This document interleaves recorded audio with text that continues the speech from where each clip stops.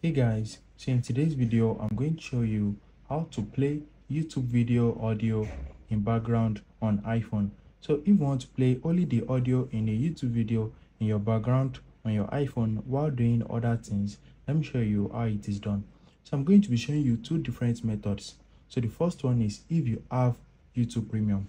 So if you have YouTube Premium, you can just open your YouTube app, click on any video, and once you click on any video, close your YouTube app. It's going to continue playing in the background. So the audio is going to continue playing in your background.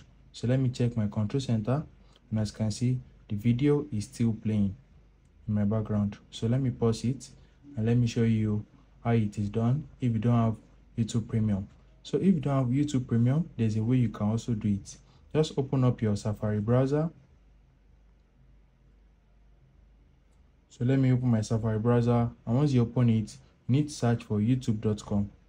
Once you search for youtube.com, log into your Google account, and you can now select any video. So once you select any video, just scroll down to your notification center.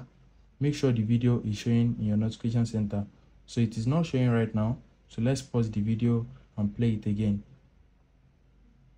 So as you can see right now, it is now showing in my notification center.